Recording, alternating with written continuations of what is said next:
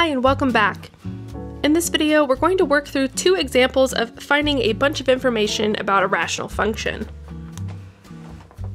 So let's try this out on our function f of x, which is equal to x plus 1 times x minus 2, divided by x minus 2 times x plus 3 times x minus 5. Let's start with the vertical asymptotes and the wholes, but we're also going to find the horizontal asymptotes, the vertical and horizontal intercepts, and the domain. So I like to find the vertical asymptotes and the wholes kind of at the same time because they're related to each other. So the vertical asymptotes occur when we just have dividing by 0, so where the denominator is 0, while the wholes are when we have 0 over 0. So looking at the function, I'm seeing that 0 over 0 is going to occur at this term x minus 2 that's in both the numerator and the denominator. So if we have this x minus 2 term, that's what's making both the numerator and the denominator equal to 0. Then the x plus 3 and the x minus 5 term are what makes just the denominator equal to 0. So those are for our vertical asymptotes. So starting with the wholes, I need to solve x minus 2 equals 0, and so I add that 2 over to the other side and I get x equals 2. So this is where the hole in the graph occurs, and you can sort of check this for yourself by substituting in 2 to those terms. You'll see 2 minus 2 is 0, and so we're getting a 0 in both the top and the bottom of the fraction. Now let's find the vertical asymptotes. So these are the remaining terms in the denominator, and we'll set them equal to 0. So we'll have x plus 3 equals 0, and x minus 5 equals 0. These then simplify to be x equals negative 3, and x equals 5. So x equals negative 3 is a vertical line at negative 3. That's one of our vertical asymptotes. And then x equals 5 is our other vertical asymptote, which is a vertical line at 5. Now, I like to also find the y value that goes with the hole in the graph. So to do this, we're going to substitute in the x, or 2, without the whole term. So we're just taking the x minus 2 out of the function for both the top and the bottom, the numerator and the denominator. So I'm just looking at x plus 1 over x plus 3 times x minus 5. And now I'm going to substitute in 2. So I have 2 plus 1 divided by 2 plus 3 times 2 minus 5. This simplifies to 3 over 5 times negative 3. That's 3 over negative 15, which simplifies to negative 1/5. So altogether, this tells me that the hole in the graph occurs at 2, negative 1/5.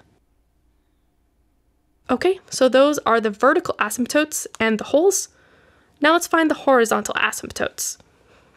So here, we need to look at the degree of the numerator and the degree of the denominator and compare them. So we need to use some of our knowledge about polynomials. Specifically, to find the degrees, we're just going to add the exponents on each factor. So I'm seeing 1 plus 1 in the numerator, which is 2. And then in the denominator, I'm seeing 1 plus 1 plus 1, which is 3.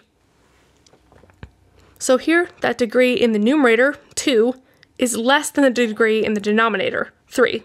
So since 2 is less than 3, and we refer to our rules about horizontal asymptotes, this means there is a horizontal asymptote at y equals 0. That's a horizontal line at 0. Okay, so I also want to find our vertical intercepts and our horizontal intercepts, and then write the domain at the very end. So finding intercepts is something we can do with any type of function, and so we're going to follow the same principles here. For vertical intercepts, these are where x equals 0, in comparison to horizontal intercepts where the output value is equal to 0. So vertical intercepts, we have an x value of 0, so I'm just going to substitute in 0 for x. So I'm looking at 0 plus 1 times 0 minus 2, divided by 0 minus 2 times 0 plus 3 times 0 minus 5. Simplifying, I'm getting 1 times negative 2, divided by negative 2 times 3 times negative 5, which is just negative 2 divided by 30. So negative 2 over 30 simplifies to negative 1/15. And so my vertical intercept is at the point 0, negative 1/15. This is the same process we always follow for vertical intercepts. The function equation just looks a little different. Okay, now for horizontal intercepts. This is where the f of x values are equal to 0, so the y or the output. I'm going to take my whole function then and set it equal to 0. Now, when we have a fraction that's equal to 0, this is only equal to 0 if the numerator, or the top part of the fraction, is equal to 0. So, right, we can't divide by 0, and so a fraction is equal to 0 when the numerator is equal to 0. You can also think about taking that whole denominator and multiplying it over to the other side. 0 times that whole denominator is just 0, and so we're left with just the numerator. X plus 1 times x minus 2 is equal to 0. If this is equal to 0, the whole fraction is equal to 0, which is what we're wanting. So now I just solve each of these. So I have x plus 1 equals 0 and x minus 2 equals 0, which gives me the solutions x equals -1 and x equals 2. So -1, 0, and 2, 0 are my horizontal intercepts. Okay, then lastly we just have the domain. So the domain is everywhere except when the denominator is equal to 0, and so we specifically take out the wholes and the vertical asymptotes. If we look at our denominator, this would be the terms x minus 2, x plus 3, and x minus 5, and we want all of these not equal to 0. Those are the values we're taking out. So this would be x is not equal to 2, x is not equal to -3, and x is not equal to 5. Those are the values we're taking out, so I'll write this as -infinity to -3, unioned with -3 to 2, unioned with 2 to 5, unioned with 5 to infinity.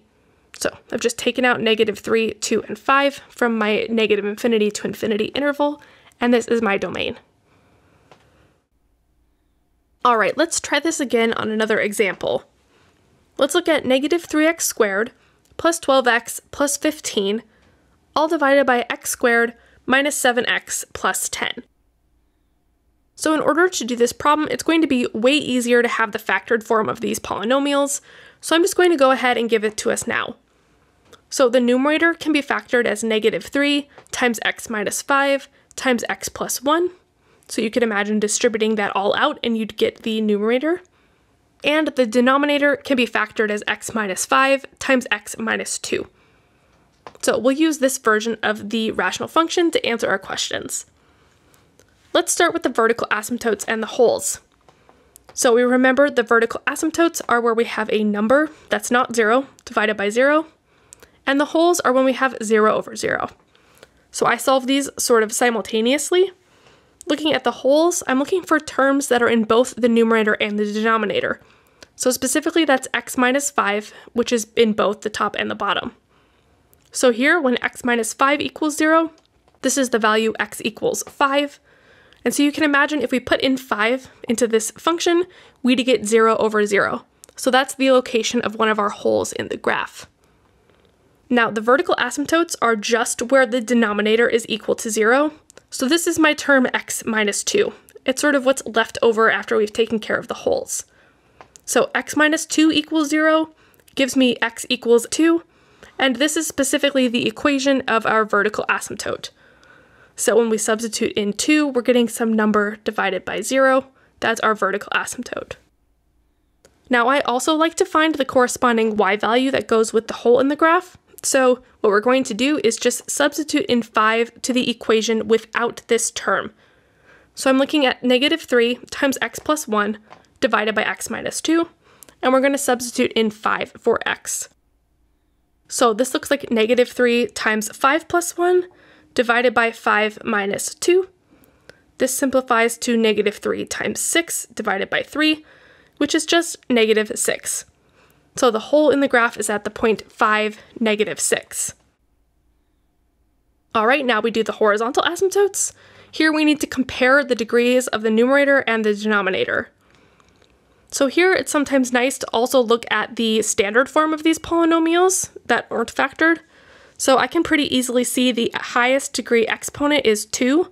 So I have a 2 and a 2 as my exponents. So my degrees are both 2. You can also do this by looking at the factors. So we do a 1 plus 1, and a 1 plus 1.